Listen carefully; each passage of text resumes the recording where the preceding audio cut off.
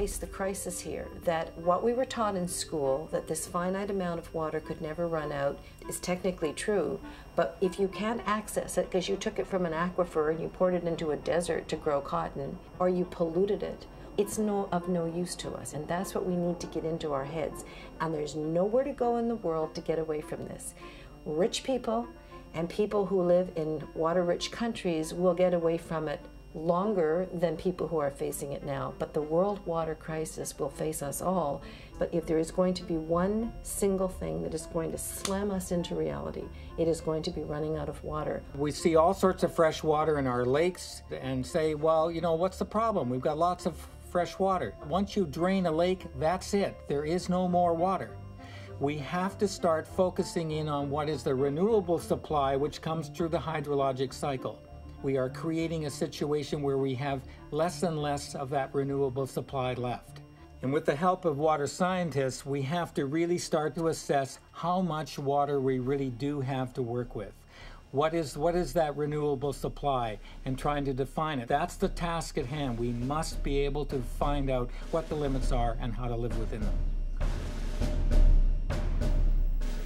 And living somewhere like Vancouver, we sure take our water for granted sometimes. There's a great documentary. We'll be having its world premiere here at the Vancouver International Film Festival. You just saw a clip of Blue Gold World Water Wars, and joining us now is the director of Blue Gold, Sam Bozzo, joined by executive producer Mark Akbar. How are you both? Gentlemen, how are you? So powerful. Big subject. I'm embarrassed to be human when I watch documentaries like yours. Maybe you can give us the overview. We saw some great people speaking there, but what is Water Wars all about? Well, the crisis is that we're pumping groundwater for industry, for growing population quicker than it's replenishing into the ground, and so we're literally, even though the same amount of water is in the cycle, there's less and less for us to use. As that happens, who owns that water, who controls it, becomes really an issue. I mean, throughout history, there's been conflict over water, and what we're seeing is giant conglomerate corporations are buying third world countries' water supply and then starting to charge more than they pay for food, and eventually there's revolutions and they won't take it. It's bizarre how little we hear about this. Exactly. You know, I mean, we get bombarded by media all the time because of the business we're in, and we really don't read a lot about how this process is unfolding, this idea of ownership over this finite resource. I almost wish oil would run out so we can focus on this. Right, you know, because everything's been focused on that, and when we run out of that, we'll finally use solar energy that we've had for 30 years. But we run out of water, we're in trouble. Well, and when you talk about water, you're talking about things like, you know, the process to refine oil, and we're using freshwater resources for all these things. All industry, absolutely. And then it's not just the corporations owning it, there's also governments setting themselves up for the large water areas. Canada's a water-rich country, Russia, and then Brazil. In the film we cover America's setting up military bases in Brazil around the aquifer there. The Bush family is buying land there. For what reason? Jenna Bush has a nice little slice of land. There you go, because you know you need. They must know something we don't know. Yeah, you need that. Now you mentioned the corporation, Mark. People might recognize your name as one of the names behind that great documentary. What attracted you to working with Sam? First of all, I have to mention that you guys just met here at the Vancouver International Film Festival in person. True, and we've been working together almost a year on the film in a kind of a virtual space through email and just a few phone calls and an exchange of DVDs. Sam approached me, he wrote to me, he was a fan of the corporation, which has a section about the water wars and the opening shots of the World Water Wars, which happened in Bolivia, is the story that we told.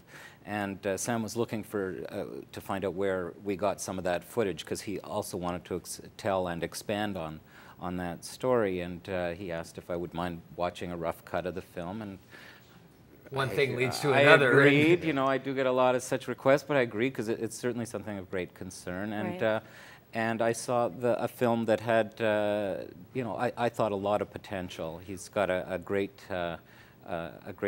sort of journalistic and storytelling sense, and also a terrific graphic sense, as you saw. Well, and Mark, this is, I think, one of the things that you managed in your role with the corporation is taking something that for a lot of people would be very cerebral and maybe not something that they would automatically want to sit down and discuss, and made it really understandable.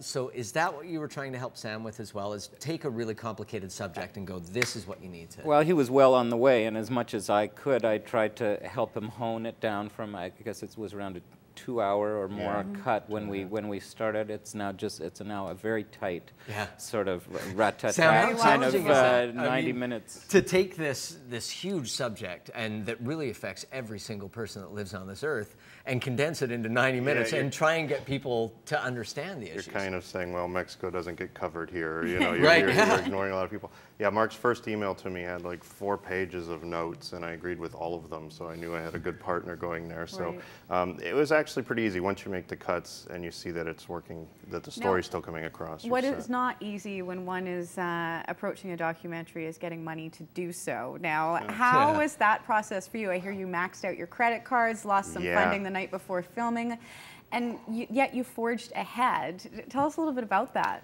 Well, I have a narrative background with short films and screenwriting, and one of the other executive producers, Cy Litvinov, he produced The Man Who Fell to Earth, which was a sci-fi about David Bowie, alien coming here to get our water. And we were writing a sequel to that, and he found the book Blue Gold. And when I read it, I honestly thought it was scarier than anything we were writing, you know, and it was happening now. And like you said, why don't we know about this?